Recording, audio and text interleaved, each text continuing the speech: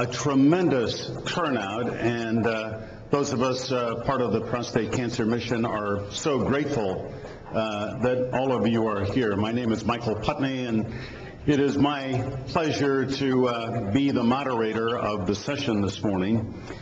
This is a conversation that I think in our community is long overdue. This open conversation about prostate cancer. One important reason for me about why I am part of the Prostate Cancer Mission and why I am here this morning is I had prostate cancer 9 years ago. And thanks to some excellent physicians, a loving and supporting family, and perhaps even some answered prayers, I am alive and well and thriving. But I'm here in large part on the board of the Prostate Cancer Mission because thousands of men in our community and millions of men in the world will not have the same success that I did. They will not be diagnosed in time. They will not be cured. And their families, as a result, will suffer as they suffer from the disease which will take their lives. And I think that only goes to underscore the message on the logo, if you will notice, of the Prostate Cancer Mission. It says, "No man should die of prostate cancer." Amen. We all believe that. And we are here with that in mind to discuss the scientific and the human aspects of this disease. And we have an outstanding panel of people to talk about it, and we have an outstanding audience. So many of you are here from the business, civic, medical communities. You bring so much knowledge, and in the course of the discussion, you will have questions, and you will find that on your chairs there are notepads and pencils or pens. And if you have a question for one of the panelists, I would urge you to write it down. Those questions will be collected, and then Dr. Krongrad is going to go through, and we will select as many as possible to pose to the panelists. I'm also glad to see so many business leaders here this morning because, as you well know, beyond the human cost of this disease, there is a huge financial cost. I see managing partners of law firms here this morning, and you certainly know that when lawyers who are critical to your success, for example, are diagnosed and perhaps diagnosed late with prostate cancer, you lose their skills, their abilities, and also you may lose them as friends. So this cuts across the whole spectrum, and I'm glad that the spectrum is represented. Well, there's a lot to talk about this morning, and it's going to be good, frank, open talk. And we are going to begin with one of the renowned experts on this in the world. He has flown here from Lyon, France, which he told me when I said, well, gee, you can get a really good meal there. And he said, yes, but it's a little bit small, 500,000 people, as opposed to Milan, where he used to live and work. When you hear him speak, you will understand he's from neither Lyon or Milan. He is from Scotland, and he's got a great Scottish accent. Dr. Peter Boyle is the director of the International Agency for Research on Cancer. He has many real and honorary awards and titles. He is an honorary professor of cancer prevention and control at Oxford University, honorary professor of cancer epidemiology at Birmingham University, and a visiting professor at Glasgow University. So let's begin. If you would please welcome Dr. Peter Boyle.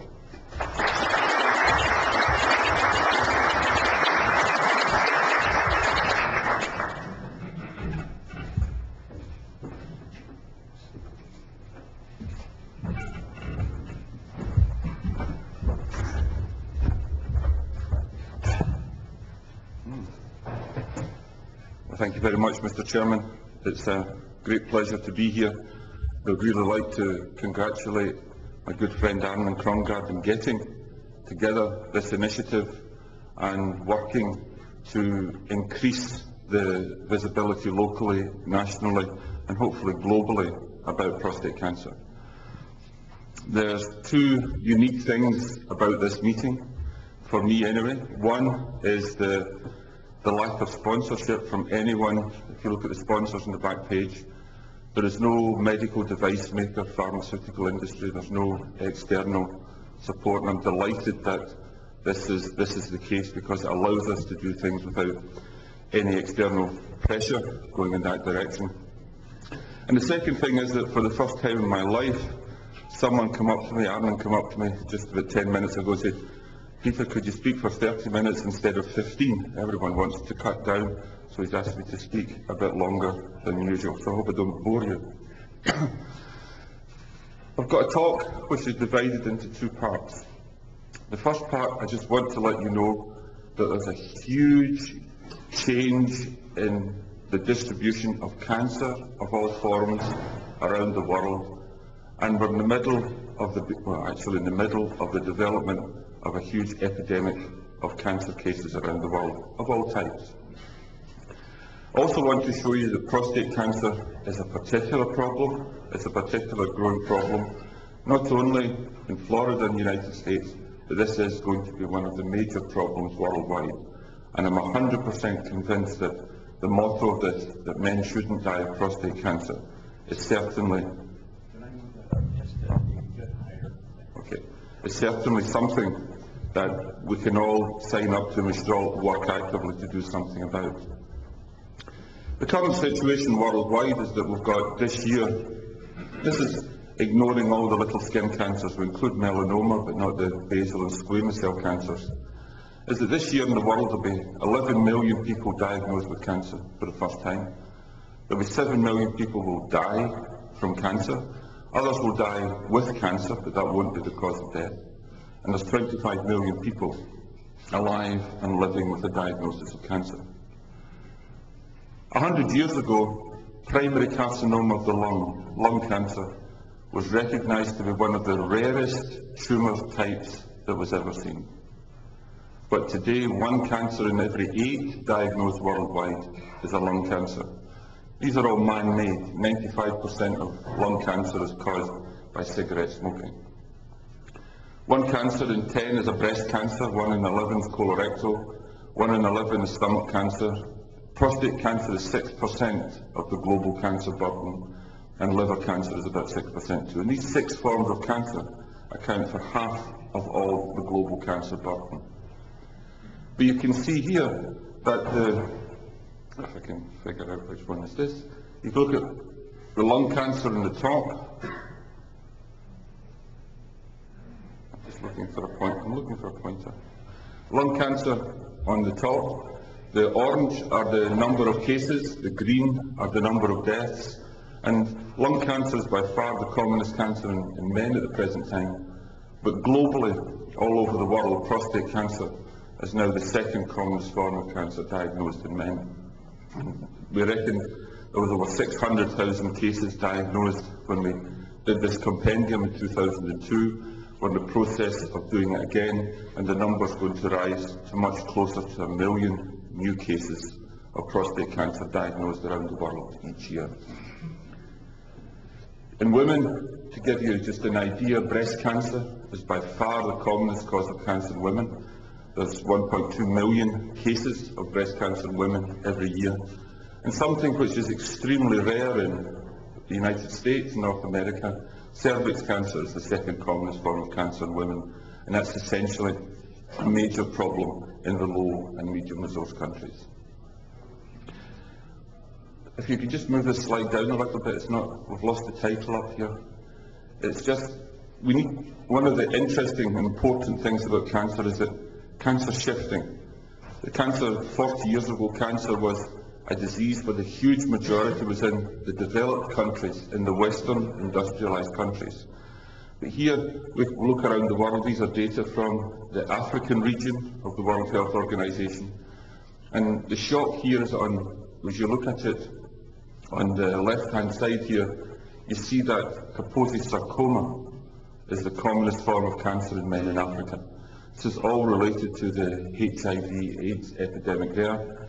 But even in Africa, you can see that prostate cancer is the third commonest form of cancer in men in Africa. Cervix cancer in women dominates the pattern there. We look at the Americas, North and South. In North America, prostate cancer is the commonest form of cancer in men now. The burden of cancer in North America is dominated here by prostate cancer here at the top in terms of the number of cases. But thankfully, because of a lot of determined work by outstanding urologists and other scientists, the deaths from prostate cancer are much less. The case fatality is much less than, for example, for lung cancer, where there's not much difference between the number of cases diagnosed and the annual number of deaths. And even in Latin America and the Caribbean, prostate cancer is the commonest cancer in men. But here you can see that the ratio of numbers of cases to death is a little bit different. The case fatality is a little bit higher here. The situation in women is dominated by breast and cervix cancer. This is the Southeast Asian region. This is dominated by the pattern in India. You see prostate cancer is still relatively rare in that part of the world. In China, in the Middle East, these are the Arab countries. Here is the Eastern Mediterranean region. Again, you can see that prostate cancer is, bladder cancer is the commonest cancer in men in the Middle East. There's not much mention. Prostate down here at the very bottom. In the Western Pacific, this is dominated by China, where 1/5 of the world's population live. Here you can see stomach, lung, liver are the dominant pattern in men with relatively few prostate cancers. We don't know. We'd like to know. We'd like, if we all want to become Chinese and live in China, that might be something. In the European region, that's from Greenland here out to Siberia. Pattern in men is dominated by lung, but prostate cancer is now the second commonest form of cancer there. If we look at just the Eastern Europe, that's from Russia, all the old Russian republics away to the east. Here you can see prostate cancer is much rarer than it is in Western Europe. So it exists everywhere, but there's huge geographical variation in it. Now, prostate cancer, all forms of cancer, as we know, the risk becomes greater with increasing age. This is not because aging is the risk factor. This is just because over time you accumulate the exposure to the relevant risk factors. And prostate cancer is particularly common, much more common in the aging men. And one of the situations that we're starting to see develop is that we're living in a completely new era. We're going through an experience that we've never seen before.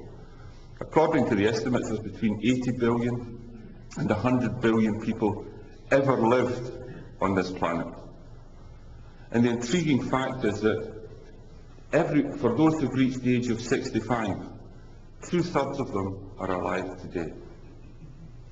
So we're in a completely new game. We've never experienced this before. It's a completely new situation for humanity, where there's such a large proportion of the population of seniors who are alive today. We're living, I don't like the word geriatric, I don't think it means anything anymore, but we've got to be able to realise that we're living with a unique situation with an ageing population. You can see the impact of ageing. This is the population of the United States from 1950 in 5-year intervals up to 2050. This is men and women. These are the number of people in each 5-year age group, 0 to 4, 5 to 9, up to 85 plus. When we go back to the situation in 1950, you can see it's a relatively young population, there's not so many elderly. What's happened is the population is growing outwards and it's growing upwards. There's more people, and on average, they're getting older. We know that. We know all about the greying of the United States population. But what we lose sight of is the fact, when we look globally, is that the same thing's happening in China. Now, this is the population pyramid for China. It goes up to 100 plus. men and women. And it's the same as the United States from 1950 up into 2050. You can see when we go back to 1950, there's no elderly people in the population of China. But as the last century terminated, the population grew outwards, but it also grew upwards. And as you look ahead, we're going to see a distinct ageing of the Chinese population. China, the population of China is 1/5 of the world's population. And that's going to have a huge impact on the global cancer burden. And here's what's going to happen in China. This is the percentage of elderly. Now, my definition of elderly changes every year. I think it's about 90 just now, but this is the percentage of people over the age of 65 in China's population from 1950 to 2050. Here it's 5% up until about 1990. Suddenly it's going to increase to a quarter. So we're going to go from 8% of the Chinese population aged over 65 today to 24% aged over 65 in 25 years' time. There's a rapid ageing of the population of China, and this is something which is very typical of what's happening in what used to be the developing countries, the emerging countries. Because we see the same in India, we see the same in Indonesia, we see the same all over Asia and Central and South America. And this ageing of the population is going to give us a huge problem for the global cancer burden. This is the population of the world in 2005, according to the United Nations, 6.5 billion people, and this is their age distribution from 0 to 4 up to 85 plus. I'm going now to flick to the next slide. I couldn't get it to automate itself. And we're going to look at 2030. This will be the increase in the population. But as I flick to the next slide, watch the growth outwards and the growth upwards here of the population. So you see what's going to happen to the world. Population is going to increase from 6.5 billion to 8.1 billion over the next 25 years, and it's going to be significantly older. The consequence is that we're going to go from this situation today to the situation we expect in 2030. The 11 million cases that we're going to have this year will increase to 27 million around the world. The number of deaths will increase from 7 million per annum to 17 million per annum, and there will be 75 million people alive with cancer. The reasons are this. It's going to, just to emphasise, this is something which is not just going to affect the developed countries. It's going to be a 2.5-fold increase in Africa, in PAHO, particularly in southern Latin America and the Caribbean. It's going to be a huge increase in the numbers of cases of cancer each year. The India, Southeast Asia, the Middle East, the Western Pacific, this is China and all the countries around there, and even in Europe. So there's going to be everywhere in the world, we're going to see tremendously rapid increases in the global cancer burden. That's cancer of all forms, and particular among that, there's going to be a huge increase in prostate cancer. All that overall for 3 reasons: the growth of the world's population, the ageing of the world's population, and then one of the greatest business type successes of the last 40 years in terms of cancer is the successful exportation of cancer risk factors such as cigarette smoking from the high resource countries to the low resource countries, where we're absolutely building up an epidemic of tobacco-related disease in those countries. We calculate this century, and this is something we've published with a great deal of comments, there's going to be 1 billion people in the world this century who will die because they smoke cigarettes. And all of that is completely avoidable. So here you see the era that we're in. These are the burden of cancer around the world. It doubled between 1975 and 2000, and now it looks as though it's going to rise exponentially. There's a huge problem with cancer worldwide. It's a global problem. We can begin to cope with it if we put a big investment in logistics and training and infrastructure in our own communities. But the places which are going to be hardest hit by this are going to be those low-income and middle-income countries at the present time. And just to digress for 2 minutes, just to show you the problems that we're facing. We know that radiotherapy, when you look at cancer as a whole, radiotherapy is a key component, one of the basic components of cancer care.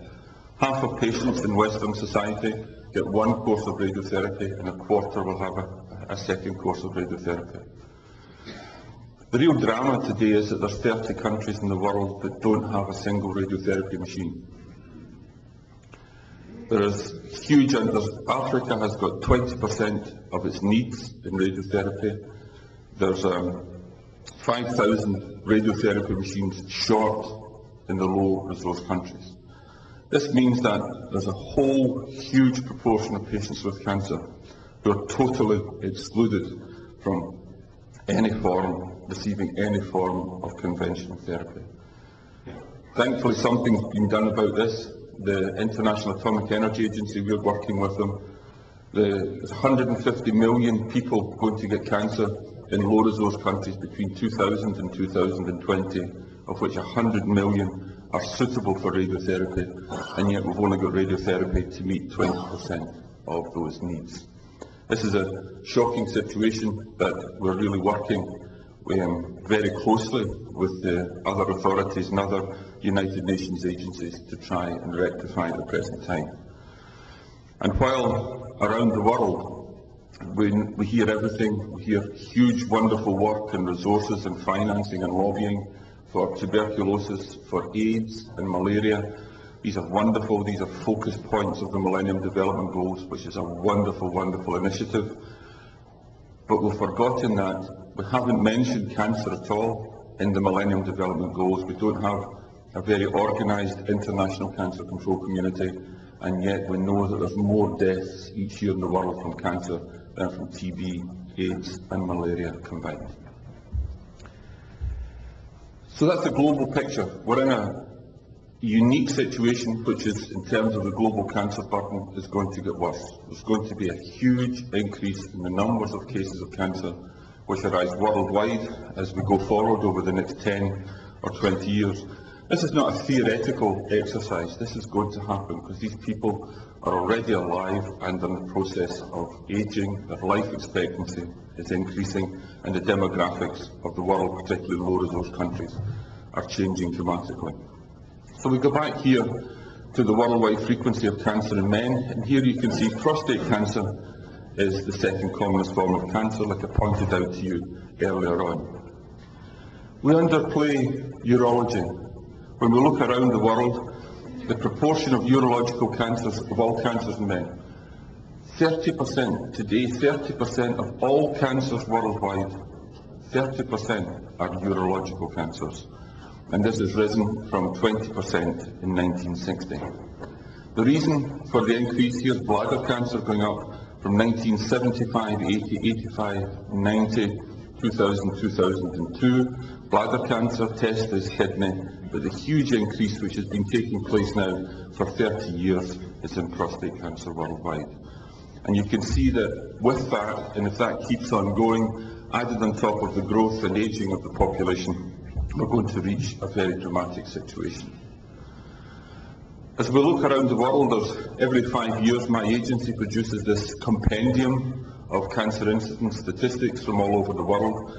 We're now at the 9th volume of cancer incidence in 5 continents, and we now cover about 300 different populations with cancer incidence around the world. And this are the 20 highest and the 20 lowest rates of prostate cancer all over the world.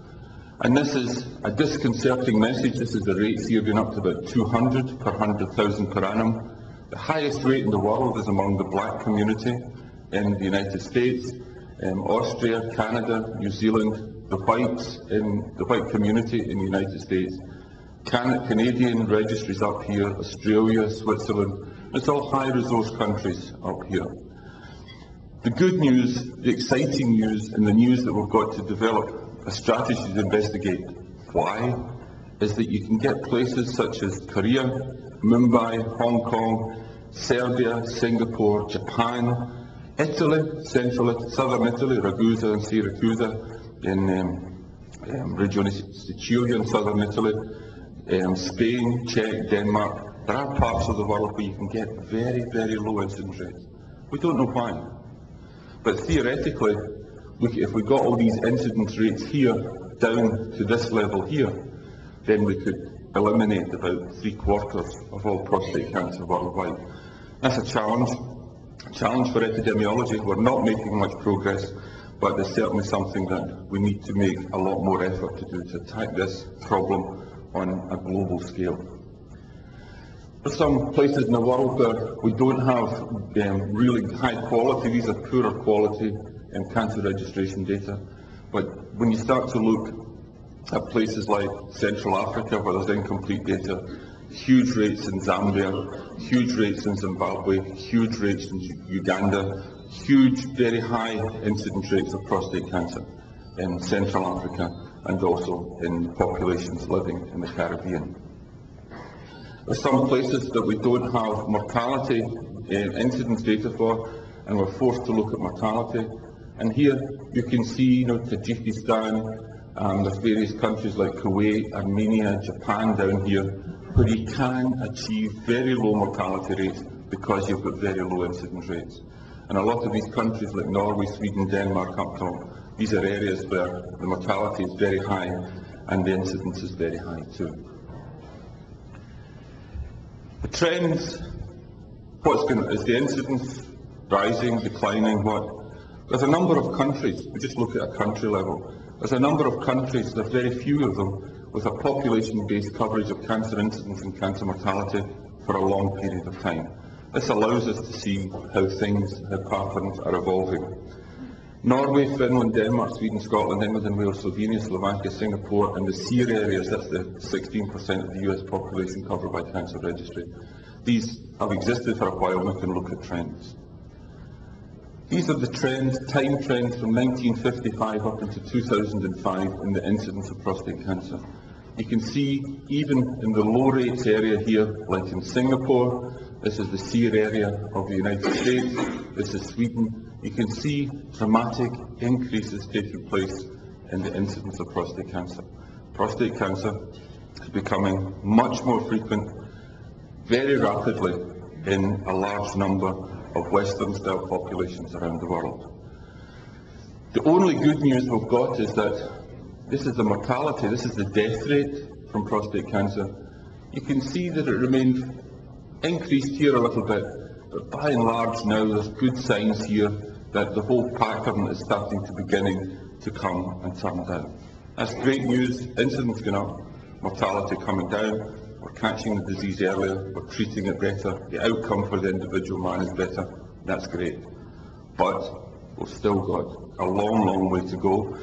And of course the best thing that we can do is to stop people getting the disease in the first place. Because as a very famous Scotsman wrote 200 years ago, prevention avoids the labour of being sick. When you look at other countries, like Australia, Austria, where we don't have incidence data, here's Japan down here, here's Greece down here. Again, when you look at the mortality, you can see, apart from a few low places, nice turnarounds and decline in the death rate from prostate cancer. I think that's a great success. If we can now get the incidence to come down, that'll be an even greater success in make this decline come much more rapidly. Just want to show you how you can get things really wrong. This wasn't me. There was a publication in The Lancet about 5 years ago, and it said, these are the mortality from prostate cancer in the United Kingdom. This is mortality from prostate cancer in the United States. In the United States, there's a tremendous amount of screening since 1990. The United Kingdom, there's no screening at all. There's a tremendous amount of very radical treatment in the United States. There's very little in Britain.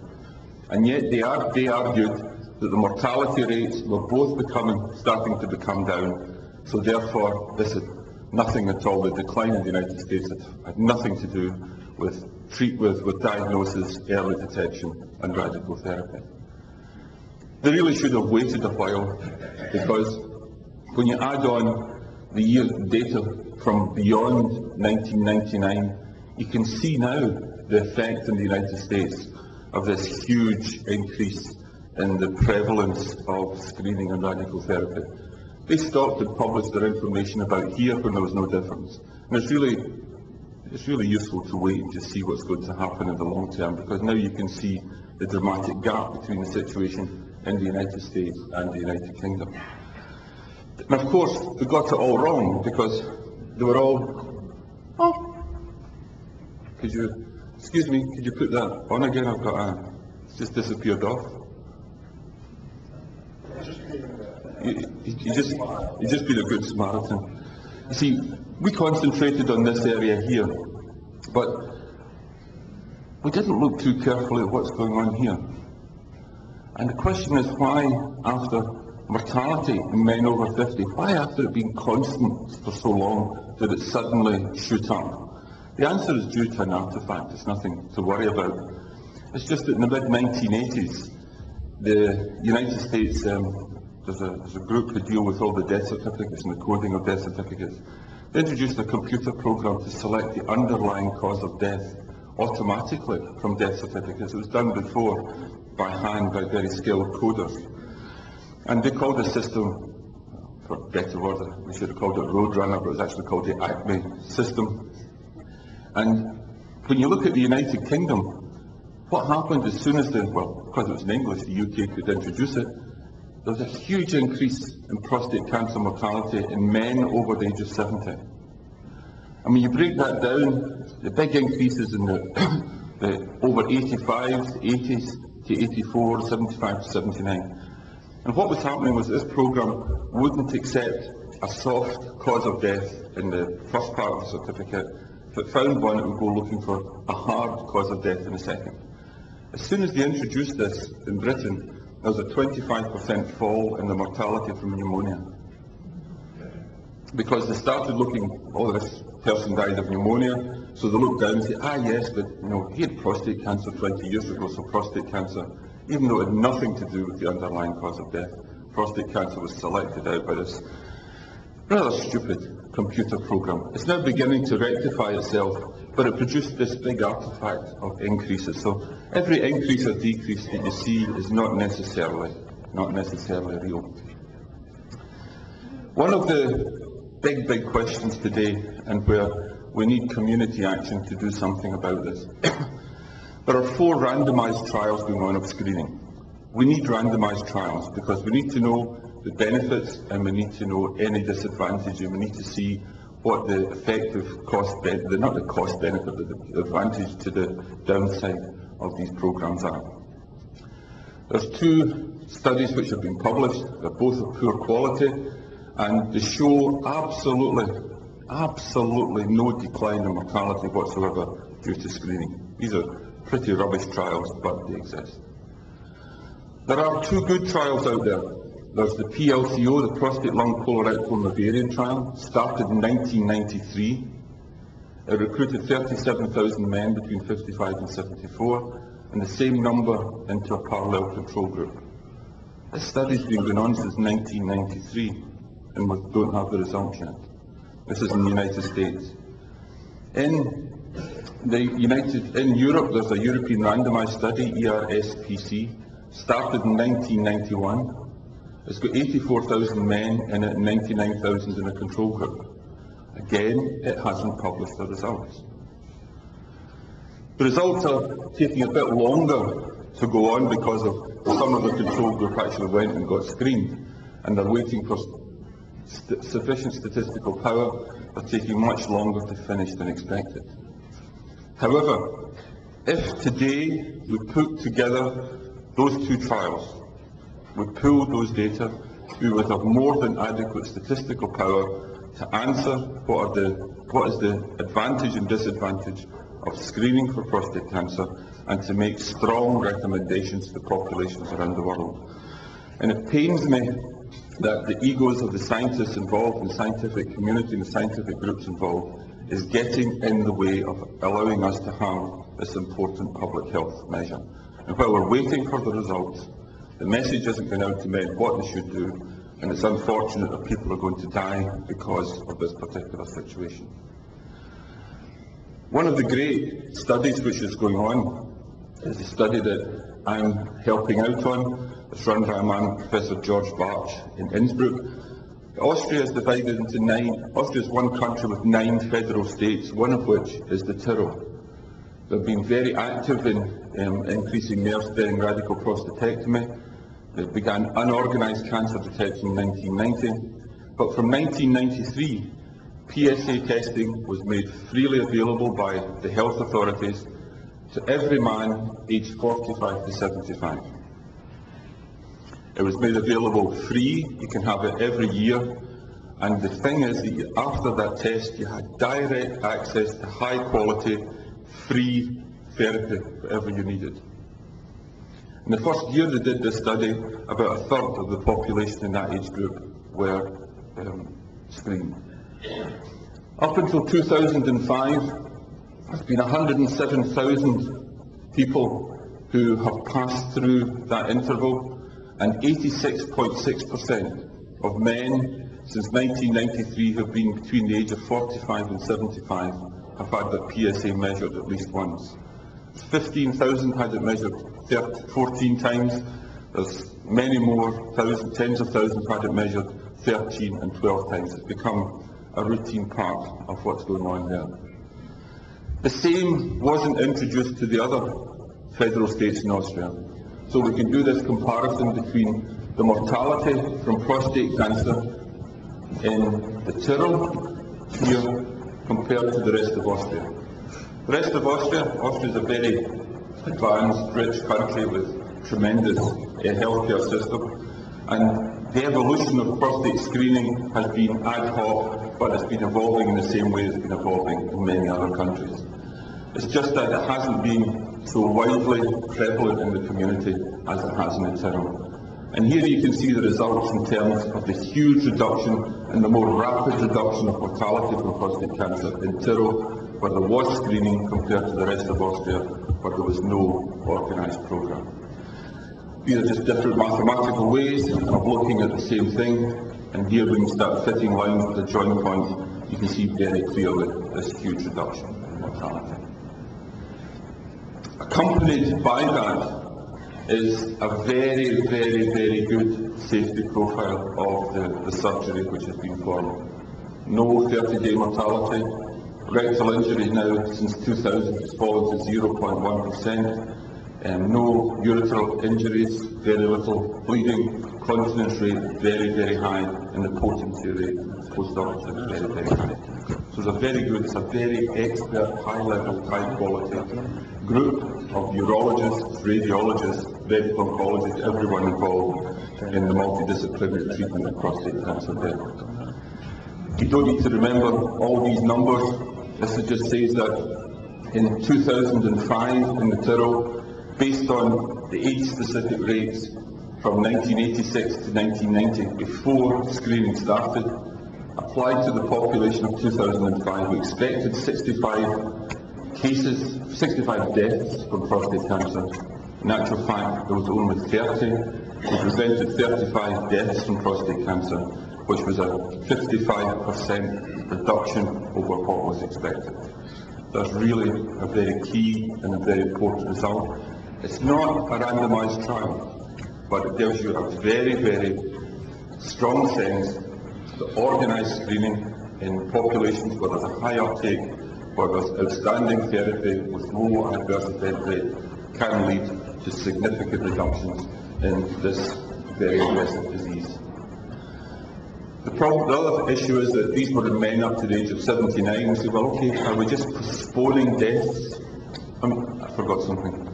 When we look at the rest of Austria, there was 730 cases, deaths expected. We had 517, and this was a 30% reduction. So this is what's happening in high-resource countries, about 30% reduction. We got 55% reduction in the Tyrol. And this was the age 45 to 79. Now the question is, are we just postponing deaths till after the age of 80? And when we look at the deaths over the age of 80, we expected 50 in the Tyrol. We observed 32 in 2005, which is a 36% reduction, and whereas we only had a 7% reduction in the rest of Austria. So we're not postponing deaths, we're avoiding these deaths. We're avoiding significant fractions of the deaths from prostate cancer. I love this. This is just a little aside from the Journal of Urology this year from Ian Thompson and his group. It's been reported that men diagnosed with prostate cancer live longer, as long or longer than those without diagnosis. And that's a really cute thing to see, because they followed that up. Why is this? So they looked at the VA hospital records in San Antonio in a consecutive series of patients, discovered that 72% of men following surgery, 72% of men had a change of medical regime, 61% had a change of medication, and 29% received a new and significant medical diagnosis. So men who really don't like going to see the doctor, do everything to avoid it. Once they're into the system, they have a significant change in their health. They've got an advantage here of being treated for the prostate cancer, but their life expectancy improves also because of changes without other diseases, high cholesterol, without blood pressure, whatever, and to go and treat those. That is really a nice side spin-off of the whole prostate area at the present time. So why are we here? We're here because there's a global epidemic of cancer. We're here because there's a huge epidemic of prostate cancer just now, one which is going to get worse as we go forward, one which we know and we're fairly certain we can do something about in reducing the mortality, but we're waiting for a few more pieces of information to come along. We really can't wait forever. When you're faced with a situation like this, that in 2005, a man in the United States has got a 17% chance of having a diagnosis of prostate cancer in his lifetime. He's got a 3% risk of dying from prostate cancer. We've really got to do something. We really just can't sit around and say, well, okay, we'll have this academic exercise finished in a couple of years and then we'll see what to do. It's gone past that. And that's the advantage of this mission that Arnon set up, and all his colleagues and friends in the business community, the medical community here. It really is time, it really is beyond time to do something about the problem with prostate cancer. Thank you very much for your time.